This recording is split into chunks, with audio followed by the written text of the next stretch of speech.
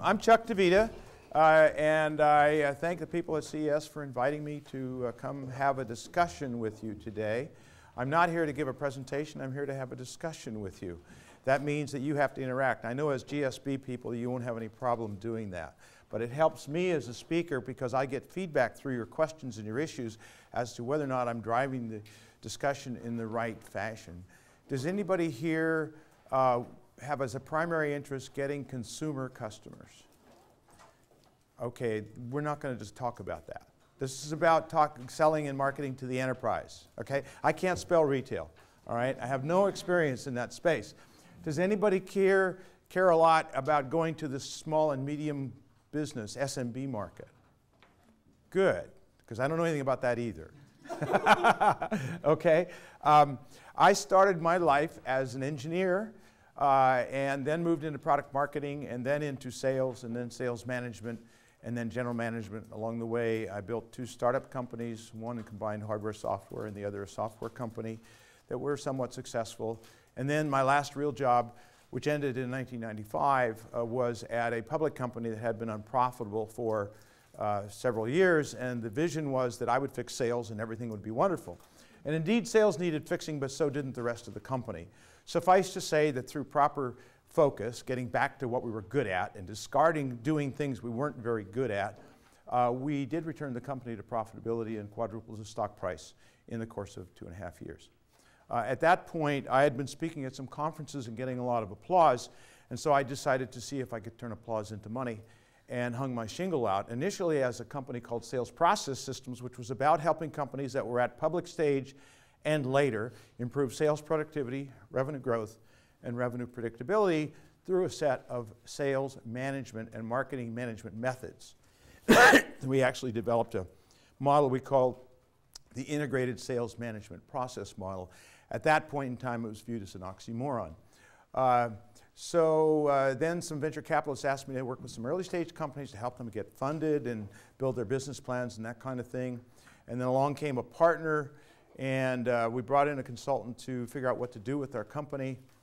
We changed the name to Growth Process Systems, and we have a range of services from the first stuff that I did to working with companies to help them get funded to an outsourced capability for getting reference customers. The processes for getting reference customers, initial customers, and selling to the enterprise are very, very different from what you want to do once you have a proven solution and you're established in the marketplace. And I'll tell you about that as we go along. So the goal I have is to help you have a better understanding of the challenges and best practices for acquiring your initial enterprise customers. And for the argument's sake, let's say we're talking about companies that are $100 million or greater in size. All right. This is about our company. You have the notes, so I don't need to spend a lot of time on that. We're a small consulting firm. I also teach in continuing studies. I'm currently teaching the last of 6 sessions on a course on selling and marketing software as a service to the enterprise. And I will this summer teach a 6-week course on developing value propositions and pricing models. These are courses taught in the evening to people like yourselves who are running companies.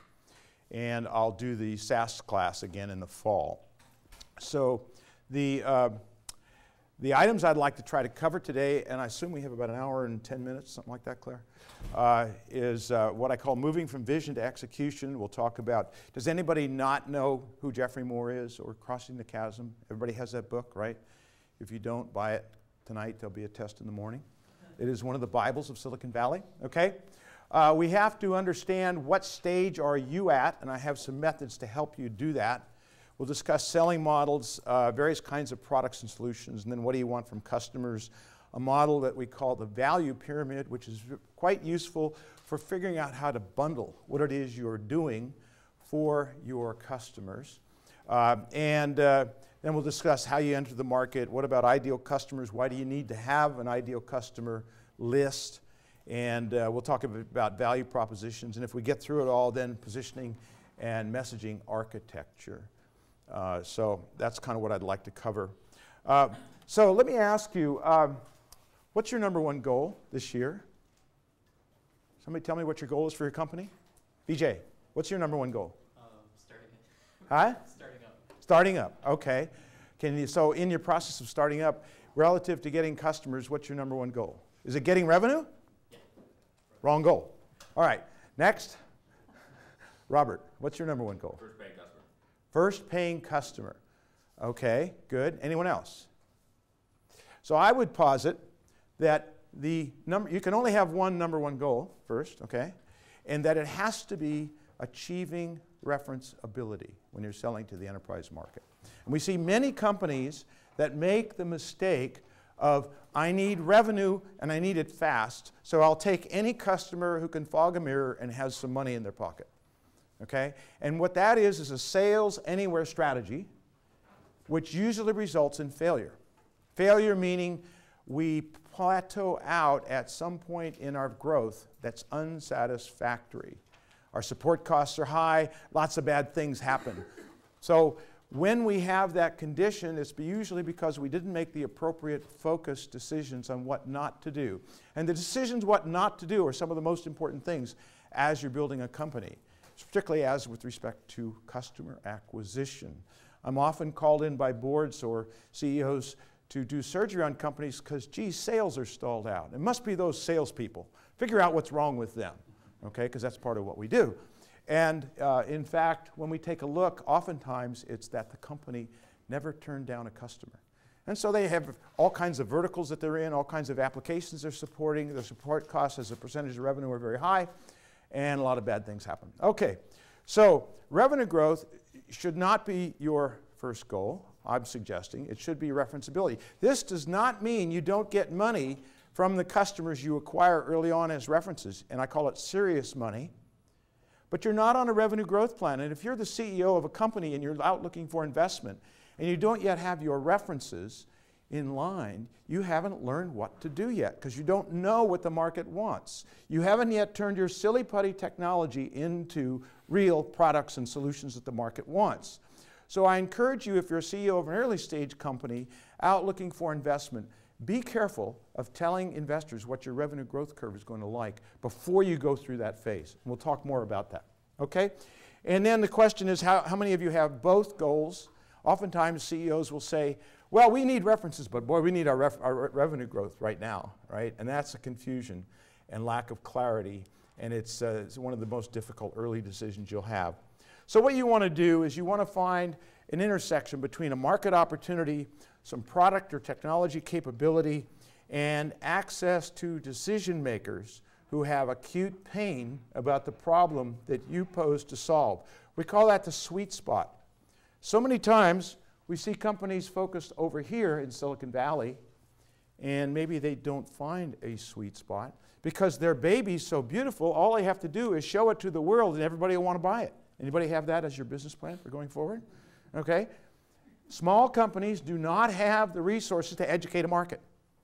So I'm going to tell you several times today, do not have a strategy of educating the market about how wonderful your product is. Okay? So you've all been through a stage where you had an idea. You then sort of move that into a strategy of how to go forward with that idea. You then explore and focus some ways of attacking it in terms of target markets, product types, company types, and then you go into execution mode. Along the way, some business planning and team building events occur. And the good thing is, with today's technology, we don't just introduce a product and then have to wait a long period of time for feedback. Typically, we get feedback fairly quickly, and we iterate the design as we go forward. And hopefully, revenue and cash flow look something like that. Okay? So, don't design a perfect product early on. Think prototype. Think a minimal feature set to get feedback from the market. And many times I see founders who want to build the perfect product before they ever go to market. This is particularly true for companies that are founded out of Israel, with engineering teams from Israel, because Israeli engineers don't care what the customer wants. They know what the customer needs. And I've seen that in several cases, all right? And sometimes there's success and sometimes not. So your product will evolve over time. That will result in different value propositions and pricing models as you go along. So I encourage you to think, if you've thought of a very sophisticated capability early on, dumb it down. Make it easy for people to understand. How many of you are in technology of some sort or another? A fair number of you. What we tend to do in technology is we tend to tell complex stories with Word documents that are thick, and people don't understand. Investors don't understand. So one of your biggest challenges is achieving clarity and simplicity. And if you can do that graphically rather than in words, you'll be better off. And I'll show you some examples as we go forward. So this is Jeffrey Moore, okay? I assume you're all familiar with that. And over here, you have the risk takers, the experimenters, the people that I call we do death by demo with, right? We keep showing the product and we do demos, we educate, we do more demos, we educate. And the issue is they don't have all the money. The people with all the money are here in the early majority and the late majority, the people with the big budgets. These people, as you probably know, don't buy on your feature set. They buy on a banker's mindset of what's the return on investment and can they accept the risk of dealing with you as an early stage company. The reason large corporations won't do business with you is much more about their perception of your risk of survival as opposed to your technology. So one of the things we need to do is try to reduce that perceived risk in the customer's mind. Okay, so who sells what in this model? Well, early on, it should be the founding team, and you're trying to get one enterprise customer, and you're really discovering sort of some basic needs. You're going in and you're saying, how do you do it now? And what are the issues around how you do it now? What are the problems? And what if we could do X and Y and Z? Would that matter to you? Do you have enough pain about this problem that you'll work with an early stage company? And will you give me access to your staff, because that's a lot of what you want? And oh, by the way, I want you to give me a bunch of money. And there's no product. We are not selling a product at this stage. We are selling a vision at this stage. Okay? And one of the things I see is people think they have to finish the product before they can deal with customers. Robert? Okay, so you may not have a product, but are you at least saying you're going to alleviate their pain for the money they're giving you? Absolutely. Okay. Yes. And they're going to participate with you with the development, and they get some privileges out of that. So they get early access, they get to influence the feature set. You might give them some kind of access for some period of time before you go get other customers in their space. Be careful of long-term exclusives. Those can be really dangerous. Exclusive only hurt you when you're successful. When you're not, they don't matter. So be very, very careful about having exclusives. Robert? So this is the exact stage I'm at, and my question is, on the cold call, what do I pitch to them about why they should open up and why they should talk to me? Well, first off, selling is not about pitching. Selling is about listening at this stage. Okay? Selling to enterprises is much more about consultative approaches than it is about pitching a product. So don't pitch, all right? You need to find out, do they have acute pain about the problem that you're solving? If the answer is yes, would they like to learn more about what stage you're at and your vision? And now you have a meeting with them, and you tell them where you're at, and you explain that you need some help in taking this to market. And they have an opportunity to be one of the early customers to help you. And what you want is staff time, and you want them to become a reference, and you want money.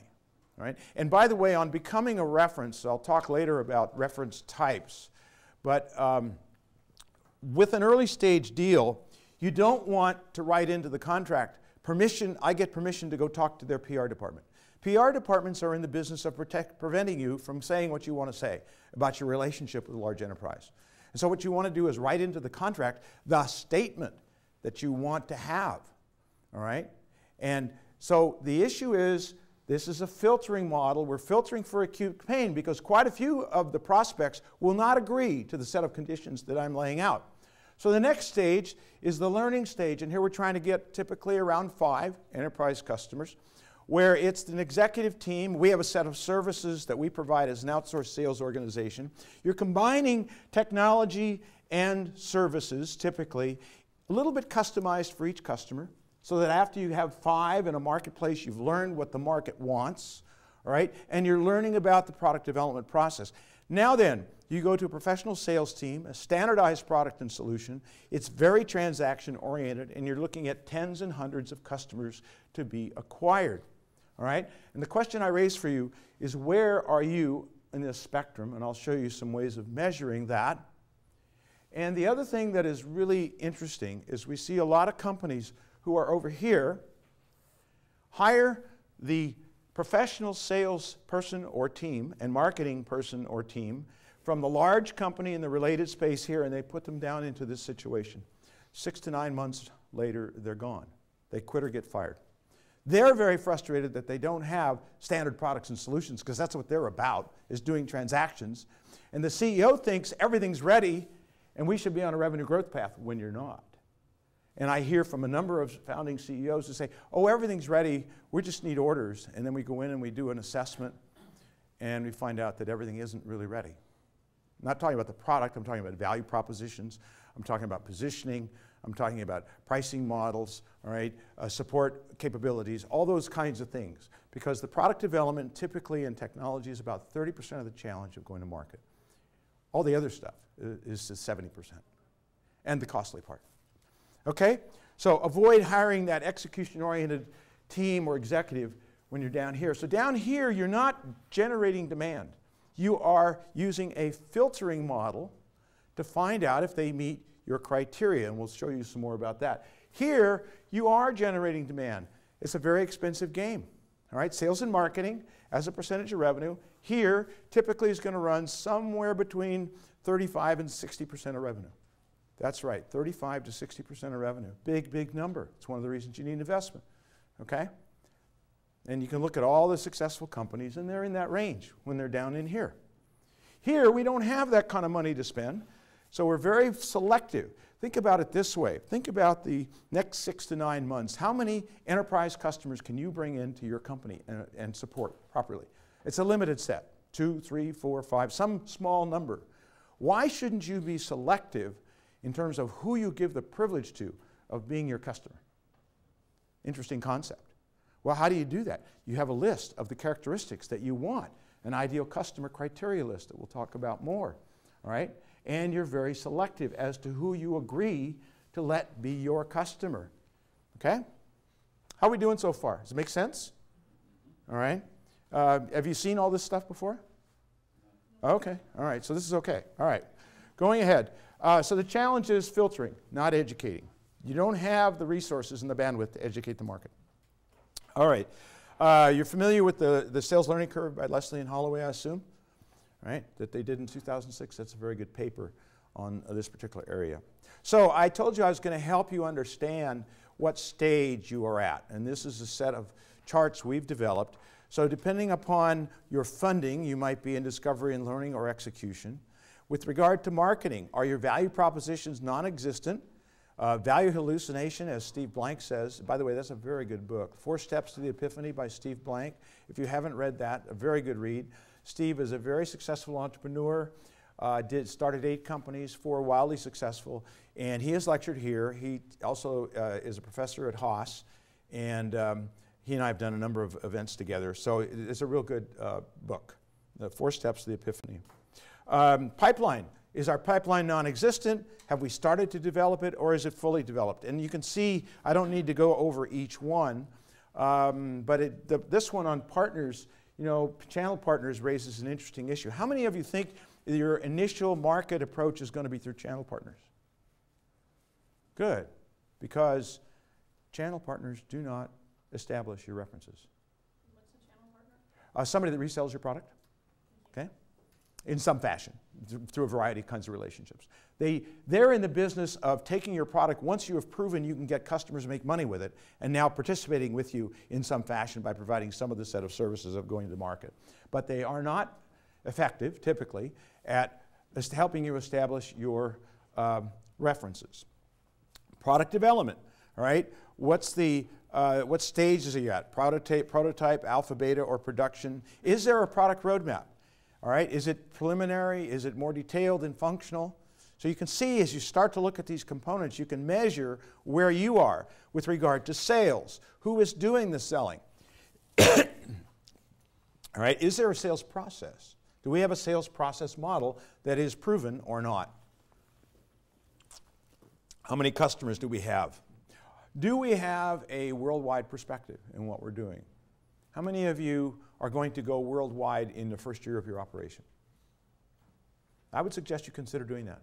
When I built my companies, I was traveling internationally within the first year.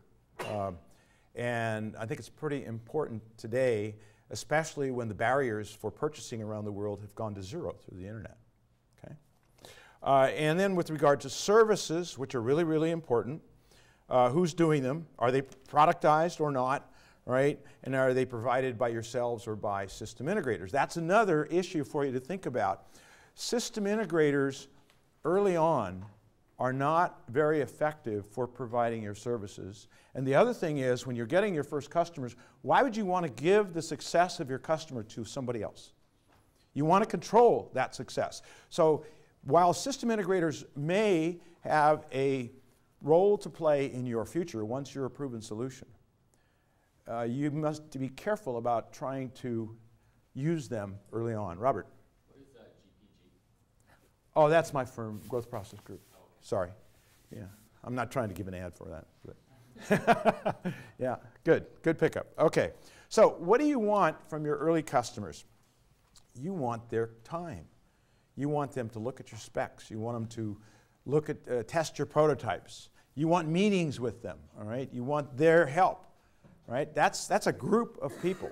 So it's really important if you're going to an enterprise deal such as the type I'm saying, which is a development partner-customer relationship, that the person who makes the decision to work with you has the political power to allocate resources. Right? Because if they don't have the political power to allocate resources, you aren't going to get the time of the staff. Right? And as I said, you want to get very clear on what kind of reference they're going to become. Now, you do want money. And here my suggestion is, let's assume 3 years from now your deal size, for argument's sake, is $100,000 or $200,000. You ought to get at least half now. All right? Not $10,000, not $5,000. Okay? And that brings up an interesting point. What's the definition of a customer? My definition includes must have given us money. So those of you who have free trials of one sort or another, those aren't customers. Those are free trials. They may have value for you, but they do not have the level of commitment that a customer has. Okay? So without the money, you won't get the commitment of the staff. Because imagine for a minute that Jenny comes in to see me and she pitches a particular solution I'm interested in, and she gets significant money from me, and Thomas comes in and says, I'll let you have this for free at this stage. Where do I assign my team? Where I allocated the money. Right? So the purpose of the money is to get the access to the resources of the enterprise customer to help you develop the product. Okay, what do you want from later customers? Well, it is about revenue, clearly. It is about, if you have a land and expand model, growing from departmental to enterprise-wide use, right? You want to upsell and cross-sell. And if you're in a subscription kind of business, it is about getting renewals. In the software space, which I work a lot in, now it's software as a service is the name of the game. And if you don't have renewal rates that are well above 90%, you will have unsatisfactory financial results. Right? And so what that means, for example, in that particular segment, is you must have a very high value placed on customer delight. Go ahead. Lauren? Upselling versus cross-selling terminology again? Yes, that means you sell other modules or other components that you could have sold. All right? You sell them other stuff. Yes, DJ. Pricing for those early customers with the goal of scaling. I think I have something on that. Ask that question again if we go through it and it's not here.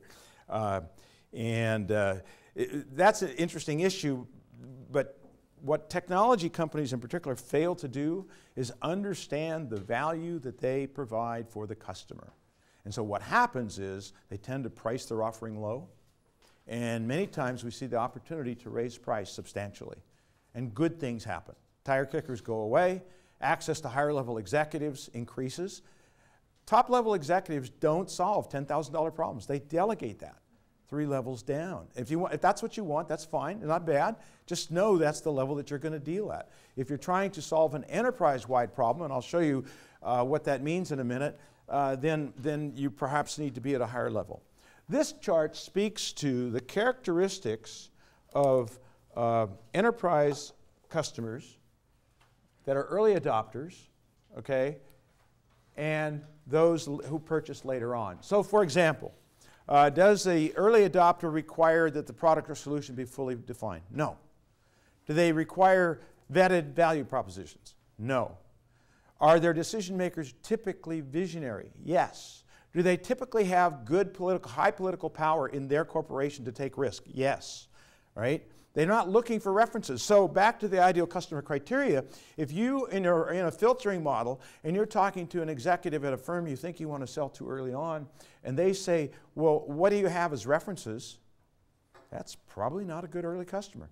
You put them in the bucket for the majority and you keep them warm through communications over time until you're ready to go after them.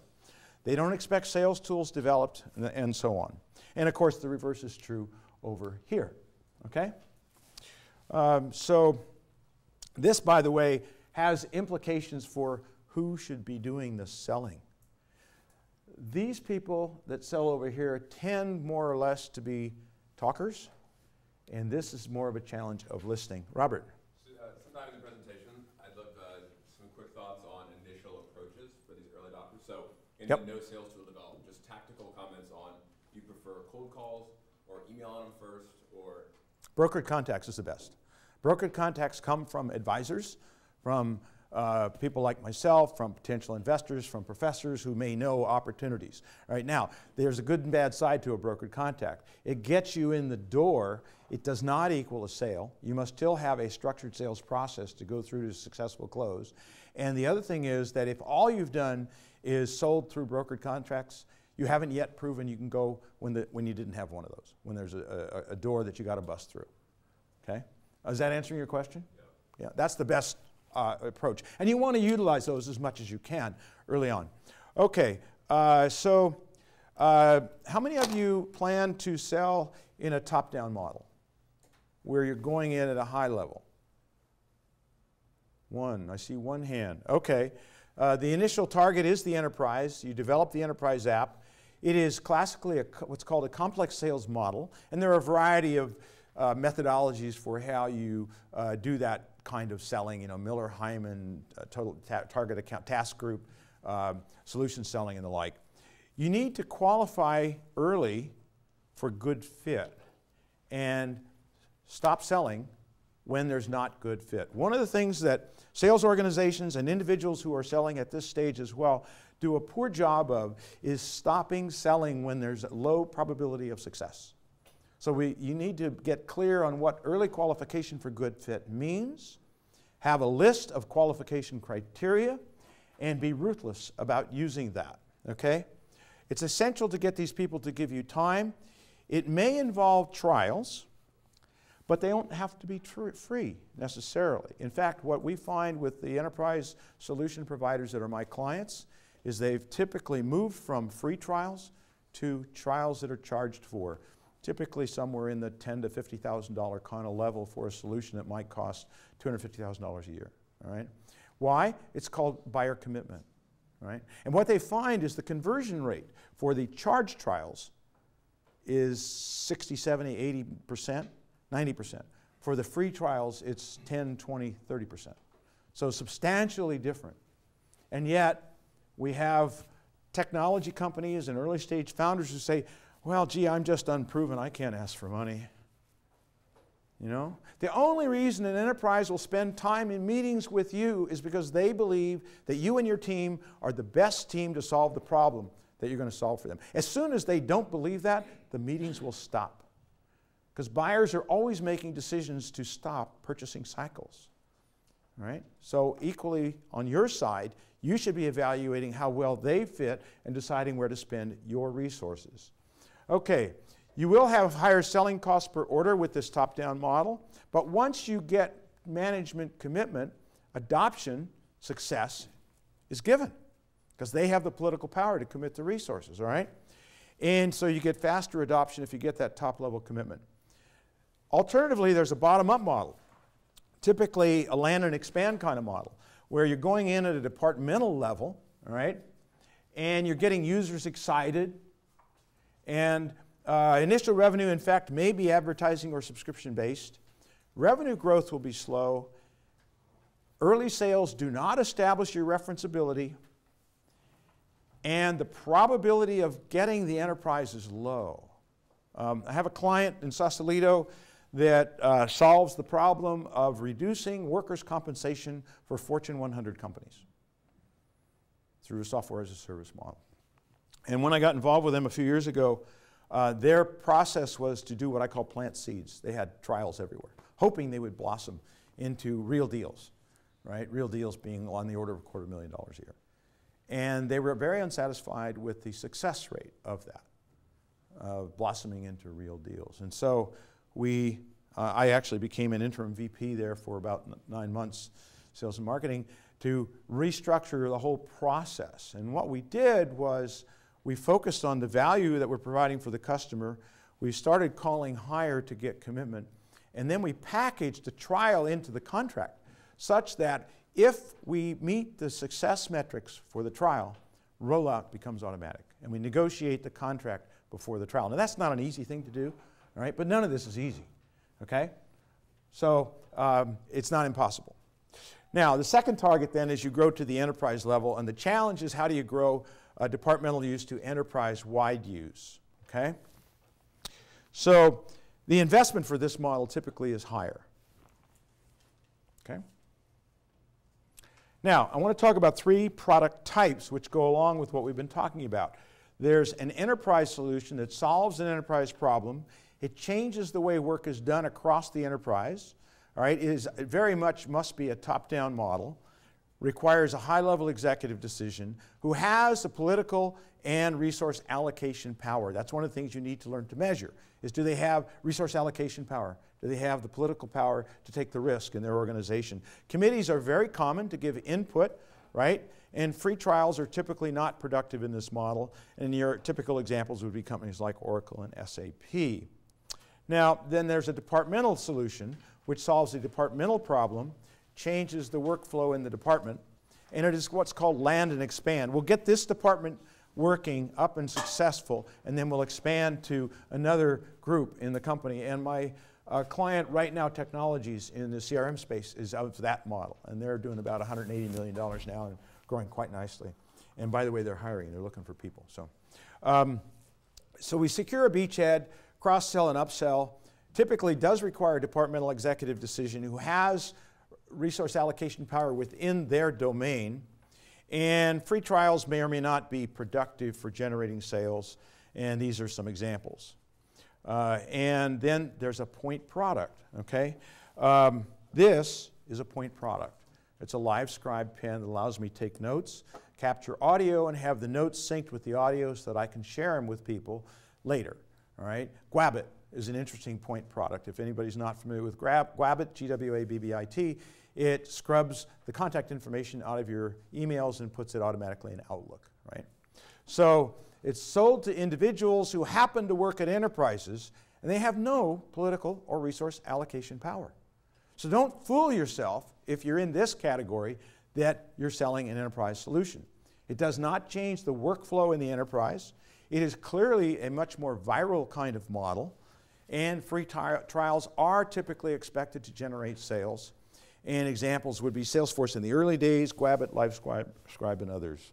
So those are kind of the 3 categories, and I'd like you to, if you're in 2 categories of the 3 that I described, you probably have some focus work to do, okay? So the same questions apply independent of what kind of business you're in when you're selling to the enterprise. What problem are we solving for customers? And when I teach my class on selling and marketing SaaS to the enterprise or doing value propositions, I ask each person in the first class to get up and tell me what problem they solve for the customer, 15 words or less. 70 to 80% describe the features of their product. It happens every time I do it, okay? So this is not easy to do, to put yourself in the customer's shoes, to understand what you're doing for them. And if you can describe it in quantitative terms, as it impacts them financially, it's better. All right? Are your value propositions clear and quantified? How often do you go to a website for a company to see what they do and you can't figure it out? Or you do figure it out and then you go visit and the CEO says, oh, the website isn't right. We're doing this, right? The website's the most important sales tool a company has. And one of the most important functions of a website is the ability for a non-prospect to qualify themselves out without ever talking to any of your people. Somebody who is not a prospect for you, who qualifies themselves out, has high value for you. They don't waste your time. All right? So think about what you're doing in your website in those terms. The initial goal, as I've said, I'm suggesting very strongly it should be referenceability. Then what do you want from customers at various stages as we march through, right, discovery, learning, and execution? And is customer delight central to what you're doing? I had a great experience today in the consumer space, which I know nothing about, with Zappos. I had bought a pair of Allen Edmonds shoes, several $100s, and they're the wrong width. So I called them up and I said, I want to return them. No problem. We'll send you the label by email.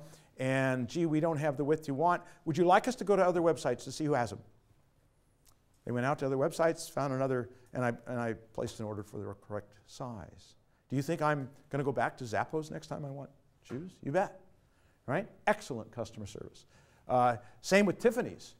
Tiffany's, and these experiences I know are consumer, but Tiffany's several years ago, my younger daughter is the senior legal counsel for the Flow TV division of Qualcomm.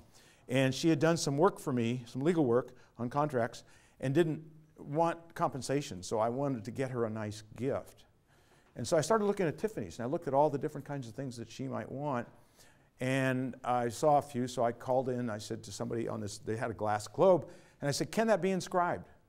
Gee, I don't know. It's downstairs two floors. I'll go get one, and I'll find out and call you back. 5 minutes later, yes, it can be inscribed. So when I need that kind of thing, I'm going to go, I know where I'm going to go, all right, because it's hard to find wonderful customer experience. Amazon, same way, right? What is Amazon great at? Selling books? No, providing excellent customer experience. That's what they're really good at. Okay, are your corporate goals clear and published? How many of you have corporate goals on a page of PowerPoint?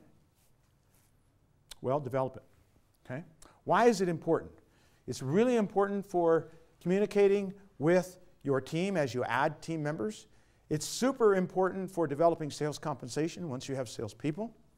All right? And we often find there's a disjoint connection or not connection between corporate goals and sales compensation system, and that results in very bad things. Expensive sales, poor close rates, and what I call entering markets through sales accidents, which is dangerous. Okay. How should the sales process evolve? Do you know who to sell to? I think in this deck I'll show you a model of figuring out who to sell to. We have an approach we call the value pain matrix, where we list the problems we could solve, we list the title types who ought to care, and then we evaluate them on a number of factors like, do they have acute pain? Can they create budget? Do they have political power? Right? Are they the owner of the problem? Early on, you do not want to sell across departments. That results in long sales cycles and bad close rates. Who makes the decision to buy? Oftentimes when you enter into a discussion in an enterprise, you have a sponsor who brings you in, and then somebody else, called the economic buyer, makes the decision to buy. Companies have a practice of preventing sales organizations from getting to the economic buyer, right? They protect them with a cloak. You need to be able to find out who's doing what role. And in this regard, you might look at Miller-Heiman strategic selling. I think it's called the new strategic selling.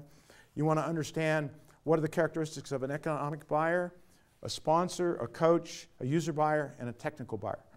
All right? Most people that you'll deal with have the ability to say no in terms of stopping the process moving forward. The only person who can say yes in and of their own power is the economic buyer. That is not a title. There's no title that's economic buyer. It varies according to the deal. It varies according to the length of your relationship with the company. If in fact you're viewed as mission critical and this is your first deal with this company, all right, the economic buyer is likely to be quite high. On the other hand, if it's your 10th deal to a division of the company, economic buyer is liable to be a purchasing agent. Right? So learn to evaluate the people in the buying process through a methodology, and there are several that are commercially available. How long does it take to implement?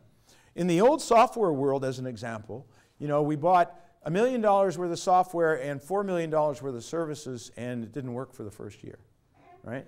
And so people had a lot of bad stories about places like SAP and Oracle and the others. Today, in the software world, through software as a service, you can give a new customer a successful first usage experience within weeks. And whatever it is you're doing, whether it's in software or technology or not, you want your customer to become successful quite quickly to get enthusiastic about what you're doing. And then what about channels? Does it make sense to use them initially or not? How much will they pay, to the question you raised? And we'll get into that. So, okay, we still doing okay? Yeah? All right. This is a model called the value pyramid. I've used this for years in classes and with clients relative to how are we going to position what we sell? How are we going to bundle our domain expertise in a way that creates maximum value for the customer and maximum price or deal size for us, okay? So down at the bottom here, you're a component, you're a bolt, you're a semiconductor, all right? You're a newspaper, all right? Up at the top, you are a much more extensive solution for an enterprise. Now, the attributes are different. Okay, down here it's price, delivery, and quality. Market's very large, typically horizontal. Up at the top, deal size is large, differentiation from competitors is high, and market is smaller, okay, typically.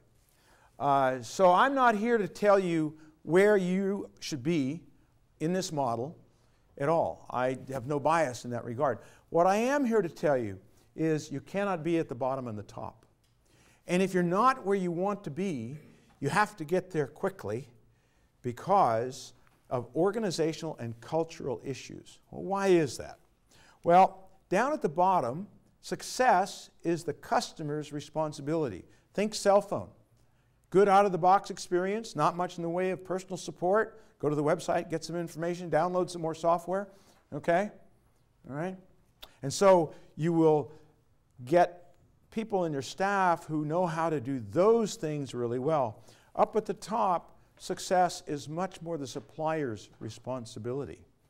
Think a set of robust services, all right, that go along with your product to help the customer be successful, to ensure success. Robert? Sorry, this question's a little vague, but it seems hard as a startup to come out with a mission-critical, complete solution. And, you know, out of those two, top-down, bottom-up sales model, if you have a partial solution, it doesn't seem like you can really fit into either of those models. I think I'm just missing. I think I'll show you an example in the next slide. And then, because we moved from somewhere in the middle to up with my second startup, okay? In the initial company we built, our deal sizes were millions, and they were very strategic to our customers. So the answer is it is, and we'd have to get into the details, all right? The devil's in the details. But think about what you're doing for your customers, who owns success of your product? Is it the customers or is it yours? And what do you need to do relative to organizational structure, culture around customer delight, and resources that you need to assemble to do that job well, okay? So this is the slide I wanted to get to. In my second startup, it was a software tools business, right? And when I joined, it was a professor from the University of California who would go to a trade show and sell a few. And then we go to another trade show and sell a few. And I was VP of everything initially and then ended up being VP of worldwide sales. And so initially our order size was about 15,000 and we sold a couple licenses and some maintenance and some user training, all right? We went through a year of no new product capability from engineering, which is a death in that business, all right? And I'd been around the world holding seminars on the product offering that we had at that point. So I sat down with the VP of marketing that we had and the VP of support services, and I said, we're going to have a new product offering, because I've got to do a new set of seminars, and I can't go back with the same thing. And engineering's not going to help. What are we going to do about that? And we came up with what we call a solution model. We called it our pilot project, and it was a set of stuff. Now, we were not turning the company into a services company. We were using services to leverage the product sales, all right? And what was really interesting for me, in addition to all this stuff, was we said, we're going to help you dramatically improve the quality of your design reviews. I had 7 vice presidents at Sun each jump out of their chairs and say, I'll buy one. I had vice presidents at places like Xerox and General Dynamics and Hughes Aircraft. Yes, I'll take it. Because we are terrible at design reviews and it's hurting us financially. It's taking us too long to roll our projects out.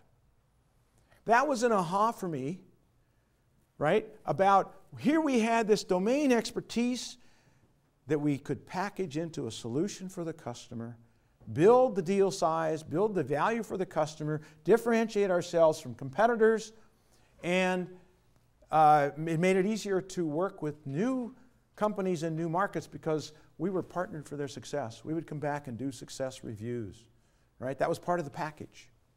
Yes, Robert? The design review only of how your product fit into their overall workflow? No, their design review. Their design review process. They were not doing design. In other words, they would do a design review, and then later they'd find an error in the design, many of them, right? So they didn't feel like they had a good process for doing that. And our capability as packaged here dramatically improved that. I just cite that as an example. Each of you have domain expertise that you're giving away for free right now. And you need to start thinking about how you can package it in to your product. You'll productize it eventually, but initially maybe you're not ready to productize it, but it should be packaged in with what you're doing. Companies will do business with you because of the expertise of your team, right? They don't do it because they love your product early on. It's because of the expertise of your team. So package that expertise in a way that maximizes the value in their minds. Remember, we're trying to approach this from a customer perspective. Okay, so this is how customers look at this. When I was a salesman for Fairchild Semiconductor a long time ago, I spent time with component engineers at places like Hughes and Xerox and General Dynamics, getting my integrated circuits on the approved vendors list. All right, I was operating down here. Right? Up at the top, you're contributing to strategic issues, organizational issues. And again, I'm not saying where you should be, but these are choices you get to make. And some of the choices are what not to do in terms of this. So when I hear from a founder, our product can be sold to consumers, our product can be sold to enterprises, it doesn't matter. It's about the domain expertise that you are going to build about your customer's problem. And you don't have enough resources early on to do it for everybody. When I hear we're going to have a vertical approach and these are the first 4 verticals we're going to do. No, you're not. Not successfully. Because when you approach a market vertically, that means that people in sales, marketing, support, and development have domain expertise about the needs of that vertical. There is no way in hell you can put together domain expertise about several verticals in an early stage company. And even larger companies have difficulty doing that. Make sense? Okay? So let's talk about how we go to market. This is the entrepreneur's dream. I have a product idea, we'll design it, I'll set some goals, I'll hire a bunch of salespeople, and away we go. Anybody been in a company like that? Yeah, sure. Well, here's a better way in my view. You do the strategic stuff that we talked about earlier. Then you select some candidate target markets. You propose some ideal customer criteria, and as Steve Blank says, you propose value hallucination. This is your view of your value before it's been vetted in the market, okay? And as Steve also says very well, there are no facts inside the building.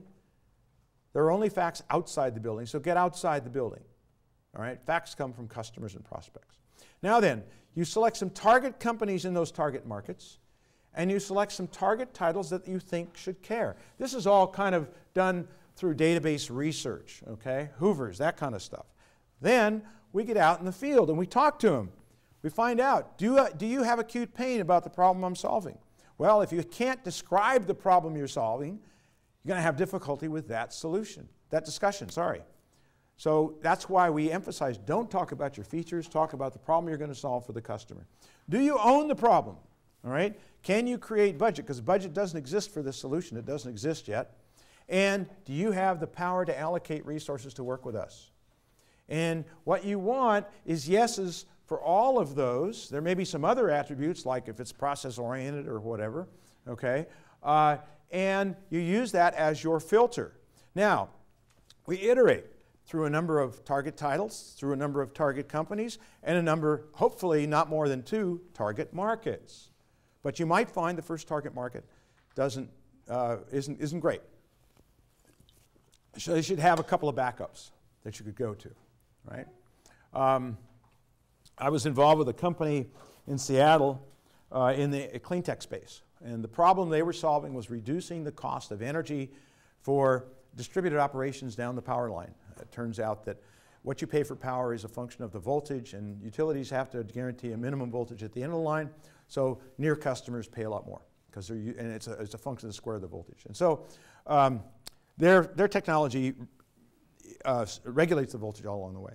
And they were going to go to utilities as the market. And they asked me to come in and help them, and I ended up doing an interim role with them as well. And the problem with utilities is what? They're not early adopters, typically. They're becoming so. Maybe PG&E with smart meters is an example of an early adopter. But typically, utilities are very slow to make decisions, right? They're bureaucratic. They're people protecting the way of doing business, all right? And so we changed. The second market we went to was those companies that have distributed operations like 7-Eleven, like McDonald's. And so where we could get a central decision in an enterprise, and there were distributed operations who would benefit from this voltage regulation, cost-saving approach. Okay, now, as you do that, as you're out talking to these customers, you're moving from assumptions to facts. You need to be objectively critical of yourselves about what are assumptions. I'll go through conversations with companies, and they'll make some statements about some things relative to customers and markets. And I'll say, is that an assumption or is that a fact? And they'll say, oh, that's a fact. And then we go through a next phase of the conversation later on. And I say, give me the numbers about those facts. Oh, you want numbers? Excuse me. Facts come in numbers form. Okay? And so be objectively critical of yourselves about what are facts and what are assumptions. And then you need to notice this. This is a difficult part. Choose a market. What do you mean? I can only sell in one market? Initially, yes. If you're familiar with Geoffrey Moore's Crossing the Chasm, it's the beachhead concept, okay? Now then, you acquire your development partner customers who are giving you money but also access to their staff. You're refining your product, you're developing your sales tools, you're refining your value propositions and developing your sales process. I was involved with a company in 1999, actually, that was a hosted play then. We didn't know it was called Software as a Service. And the problem we were solving was improving the supply chain, which was external to an enterprise, for the problem of packaging electronic devices like laptops. It turns out that the process of designing and manufacturing a package is quite complex, often involving 100 parts. And what happens is product development is late.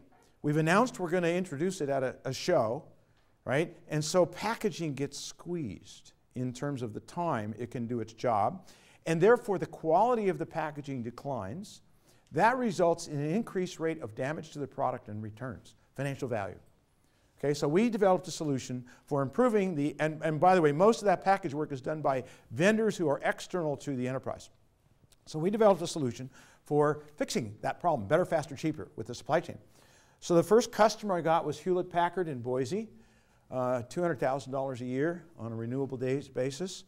And I went back to them 3 months after they had the product and were using it. I said, how are you doing on integrating the supply chain with our solution? Oh, well, we're not going out to the supply chain yet. We love the product. We're using it for internal control this year. We're going to do the supply chain next year. What do you think I said when I went to IBM? You cannot learn these kinds of subtleties with a bunch of smart people like yourselves sitting around a table. Doesn't happen, right? You only get that kind of thing relative to value with talking with customers. So one of the important things about developing value propositions is once you've sold something, go back and ask, right? And that's something companies don't do a very good job of. Now then, we're moving from, at this point, from learning to execution phase. Now we hire that expensive execution team in sales, marketing, and support, and we go into a repeatable model, a process-oriented model, where we can say, if we add a resource in sales, marketing, or support, our revenue will go up by X amount in Y period of time. And once we know that, we now have a money machine, right? And now we need growth investment to grow it, and the investors will happily dump buckets of cash on you if you can prove that. All right? Now, this is a much lower risk model for entering a market than the previous one. Okay?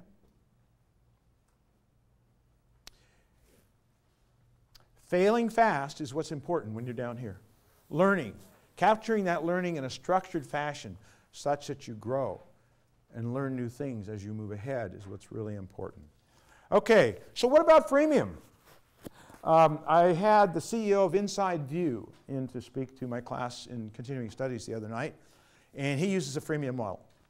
And so freemium says you offer a free version, it has limited capabilities, and then customers will upgrade to the better product and they'll buy it. Okay? And some of you plan on doing that kind of thing? No? Yes? Maybe. Okay. So here's the important thing about it. It's good for large horizontal markets. It's much more about point products and maybe departmental than it is about enterprise. And it requires a well-baked offering. So you don't want to do this early on because you don't want those first users to say, this stuff sucks. I'm not going back there. Right? In Umberto's case, the CEO of Inside View, he said it was 2 or 3 years after they launched before they went to a freemium model. Okay? It has to be well baked, and it is not a free trial, and it is capital intensive. He's already raised $19 million. He didn't say if he was profitable. My strong guess is the answer is no. All right? And that he's going to be doing another round. So it's a capital intensive game. So one of the things, of course, you all look at, I'm sure, is how much capital do you need to get to sustainability, right? And typically with subscription model kinds of products, what we find in the software space is the investment required is 1.3 to 1.7 times what it was for the on-premise game because the cash comes later. All right? So software as a service is not cheaper. It's not, doesn't require lower investment. And if you have not a software product, but a subscription model where people are paying you over time, you need to take that cash flow into account in the investment that you need. Now, this is just some data collected by a group I work with called SoftLetter. If you're in the software space, softletter.com is a very good newsletter. They hold events 4 times a year called SaaS University. I'm a speaker at those. And the next one's in Washington, D.C., July 20th. And they hold them different places around the country. But you can get their newsletters for not a lot of money. And what he's saying here is the results are that freemium is not that successful for companies trying to sell to the enterprise. I won't go over all the details. You can look at the notes later. Okay? Just one example. There may be others. A question? No? You guys aren't asking me many questions. You're not disagreeing with me either. There's something wrong with this group. Stanford Business School group? You got to be disagreeing with me. Come on. Okay. So let's talk about ideal customers, right? How do we describe an ideal customer? Well, they have the problem you solve. They know they have the problem you solve. If you have to convince them that they have the problem you solve, what do you have? A long sales cycle, right? So they have to know they have that problem. And they have to have acute pain. Now, how do I measure acute pain? I ask the decision maker, is it number 1, 2, or 3 in your budget for this year, solving that problem? If it's not acute, in my view. You may have a different method, but define a method for measuring acute pain. Define a way of asking about it, such as you can determine if they have that or not. Will they provide early access to the economic buyer or not? As I said, companies are in the business of preventing you from accessing the economic buyer. Now, imagine it's 1998, and you have the best Salesforce automation solution in the world. At that time, it was called SFA. And you're working with the team, the committee, and your people are coming in, and you're doing the evaluation, and it's 6, 9 months in the sales cycle. Now you meet with the economic buyer, and the economic buyer says, my team loves what you have. And you're getting pretty excited. We're going to get an order. But I have a problem. All of my budget is allocated to Y2K this year and next.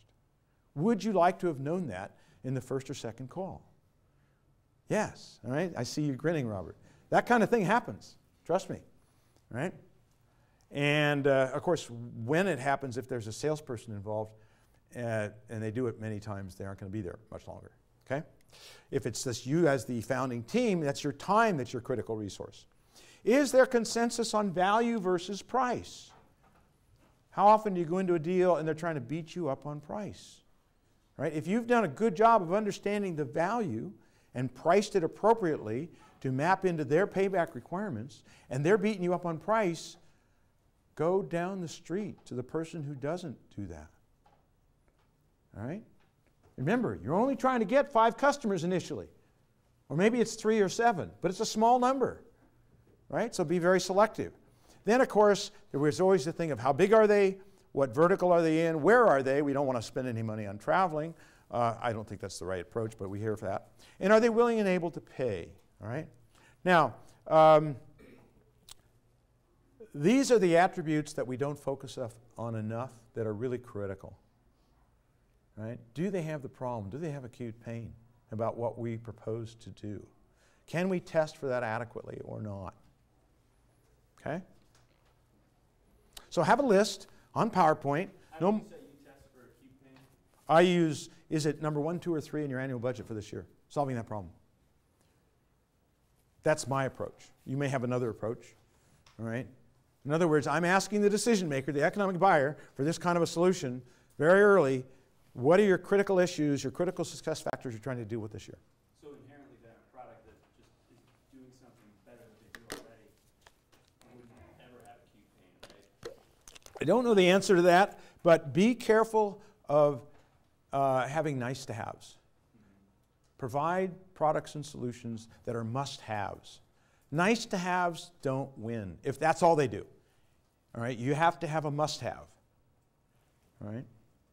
So that's one of the reasons why you want to work with your development partner customers to develop a product offering that is a must-have for their market. Nice to haves get lots of meetings and lots of demos and very few orders. Okay. Soft value. We call it soft value. Soft value alone does not float the boat. Okay? So I made this point earlier. How many customers can you take on in the next period of time? It's a limited set. So ration out those valuable slots to customers who meet your criteria. By the way, I said early on, I was going to talk about the importance of simplicity and clarity. Your ideal customer criteria, 1 page of PowerPoint, no more than 10 bullets, 1 line per bullet, large font. All right? Getting clear is really, really hard. You must get the complexity out of your thinking. And sometimes it takes outsiders, such as your investors, your advisors, your consultants, whatever, to help you do that. Why? Because you're hugging your trees. You're dealing with your daily issues as you should be. You have difficulty seeing your forest. So an example. I was working with a company that came out of network support companies, and early stage, and they were going to, their problem they were going to solve was reducing the cost of support for network equipment companies. Okay? And so we were going through sort of an assessment phase, and I said, well, does your software product know all the devices that are on the network? Yeah, we know that. Are they all on maintenance? No, typically not. Does it know which ones are on maintenance and which ones are not? Yes, it knows that automatically. Well, couldn't you propose a value proposition that is about improving revenue for your customers by allowing them to go to their customers if that customer would put all the devices on, giving them a deal on a per device basis but raising the maintenance contract? Never thought about it. They were hugging their trees, and I was looking at their forest. Okay? Doesn't mean I'm smarter. I just have a different perspective, that's all. Right? So you need somebody with an outsider's perspective. And the other thing relative to simplicity and clarity, you need to develop a story about what you do that's so simple your mother can understand it. Okay? That's really important. Okay, assuming your mother's not an engineer. Okay,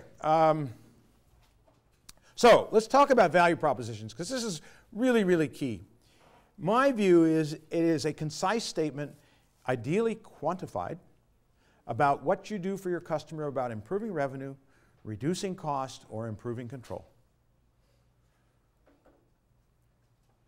Doing value proposition work is really, really hard. I have a client in San Francisco right now where the CEO said, I want you to train my product line managers to improve our value propositions, because I looked at the value propositions and they're very complex and they don't have any quantification. It would have been a much easier job if I had just gone in and done the work for them, training the people to get out of their very tactical mindset and raise the level of their thinking to a financial problem is a difficult thing to do. Okay, what do value propositions do? They answer these kind of questions. Is it less risk? Is it faster? Is it cheaper? Is it better? All right? Nothing about features on this list. All right? Will it enhance my career? There's a concept in Miller-Hyman strategic selling called wins versus results. All right? Results are the results for the company, the measurable impact. The win is the win for me, the decision maker, in deciding to work with you. All right? You always want to understand the career impact of the decision maker in working with you and your team.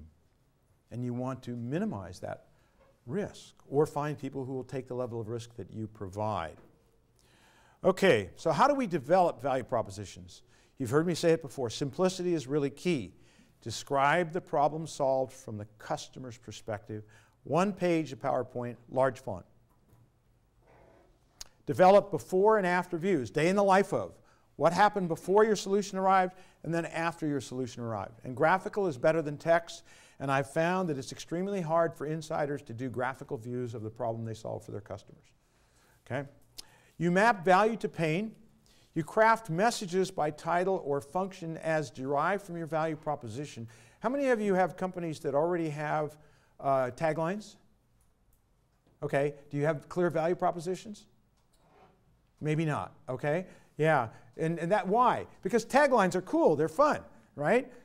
Moving at the speed of business, whatever your tagline is, okay? But that's not where the hard work occurs. It has to occur at the value proposition level. Okay, next page, same thing, we're still developing. We then make assumptions on parameter ranges. What are parameters? Revenue, cost, control, kinds of metrics, all right? Now, this is why I advise people, don't solve problems or try to solve problems you don't know anything about. Why? Because if your assumptions about these things are way off the mark, you won't get the second meeting. Now, what happened in the bubble? The 20, some of you may be in this category, I don't know. So the 20-somethings from Kansas came over here and they said, that's an interesting market, I don't know anything about it, I'm going to own it next week, and the VCs funded that, right? And now most of them have gone back to Kansas because those companies generally didn't survive.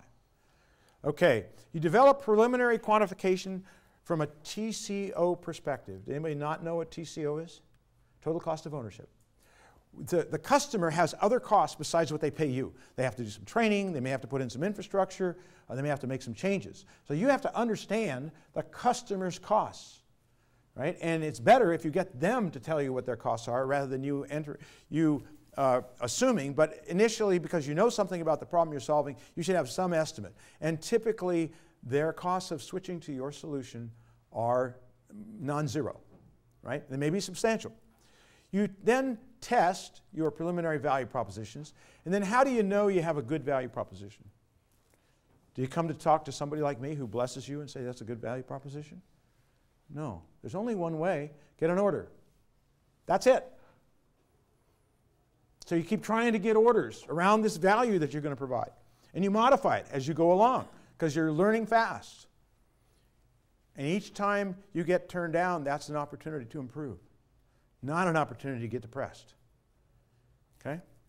And now you go back and refine it with real customer data. How am I doing on time? 5. Whoops. Okay.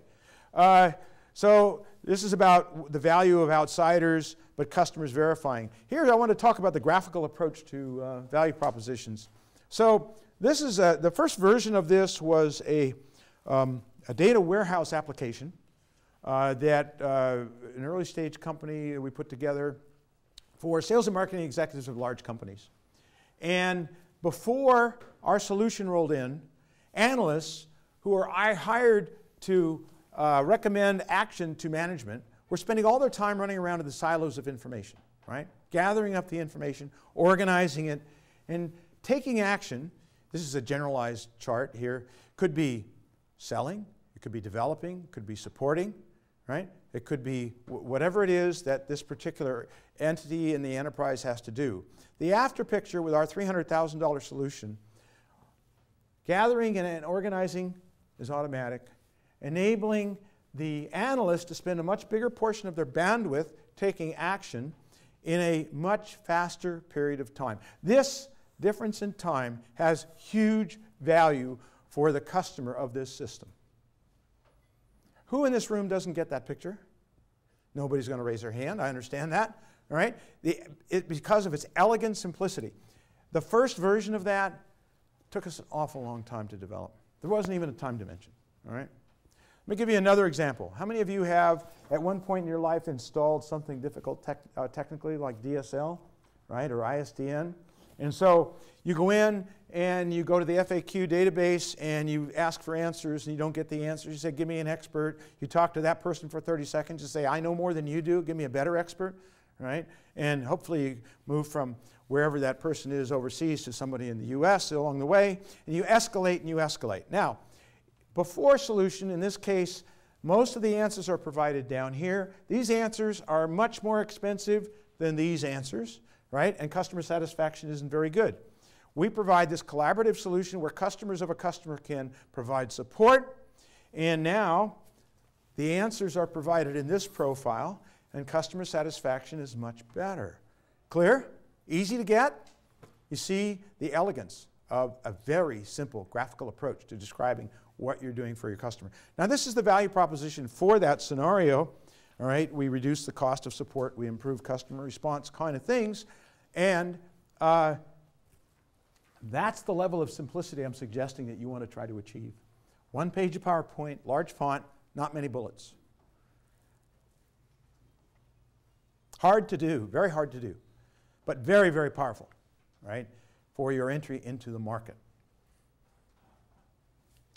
Okay, the next thing you want to do is understand what different title types care about, right, as derived. So, you know, the CEO is about the stock price, and the chief sales officer is about revenue, and the finance officer is about asset protection and cash flow, right? So you need to craft messages that appeal to the title type that you're going after. And sometimes you have to start at a lower level sponsor, and maybe the messages have to change as you move from one level to the next.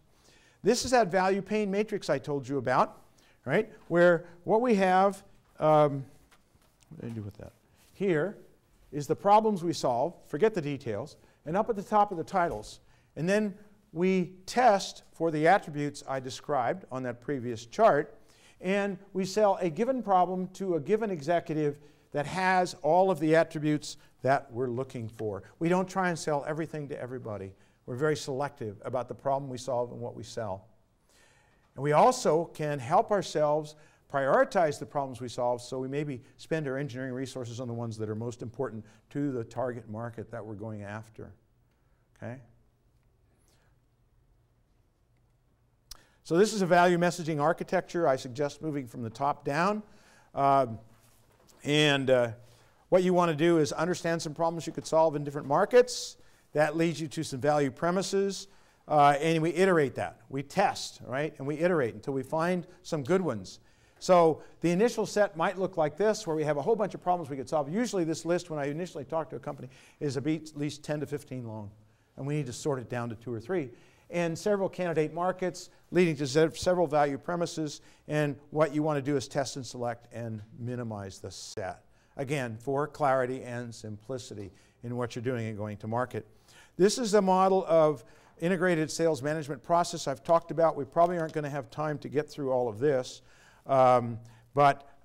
This is a sales cycle model, right?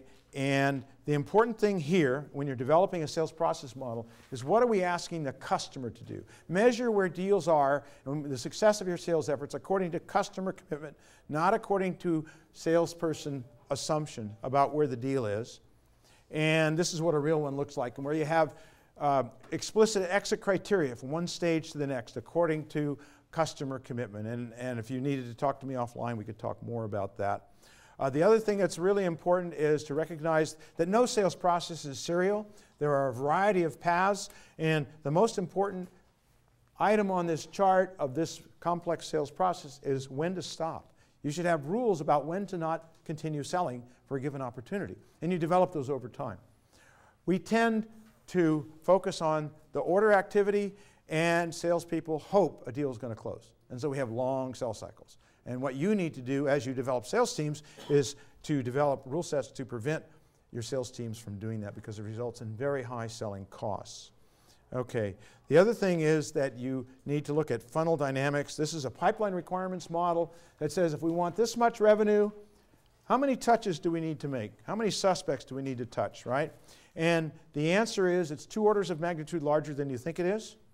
So, you know, early on, you've got some investors and advisors, and they give you 4 brokered contacts, and in your mind, that equals 3 orders. Doesn't happen that way, okay? You asked about the rules, and I got some notes in there that you can read through on how you approach your first customer, the ingredients of the deal, and closing the deal.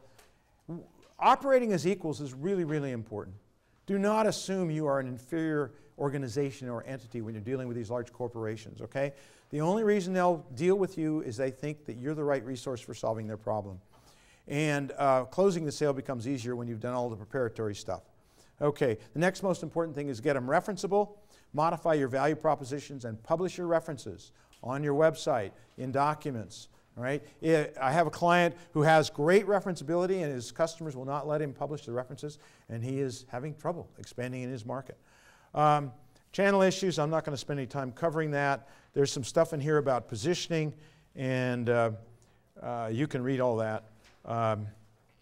And there is a template for developing a positioning statement. I suggest you do that. And that's the summary page there. I think I'll end and ask, are there any further questions? Yes? I'm going to go back to your early part where you talked about early adopters and your, Yeah. How do you get around possible concern? If I'm an early adopter and you approach me about committing resources, knowledge, support, helping me define your product and solution, a solution that, yes, might help me solve my problems, but at the same time, I'm helping you develop a solution for potentially you'll sell to my competitors. So how do you get around potentially that concern? You mean that I'm going to sell it to somebody else? Yeah. You're gonna take Well, because your interest is served by me developing a solution that serves the broad market. Your interest is not served by my company becoming your custom engineering department. Because you'll end up with a one-off that isn't baked in the world, doesn't have the input of all the resources of everyone. And the other answer is, I'm not in the business of becoming your custom design department, so no thank you. Down the street to somebody who doesn't have that concern, okay?